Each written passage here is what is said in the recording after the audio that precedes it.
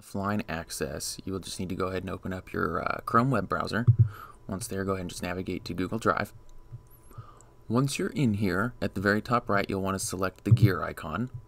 Next, you'll select Settings. Once there, all you'll need to do is select this box here in the Offline section.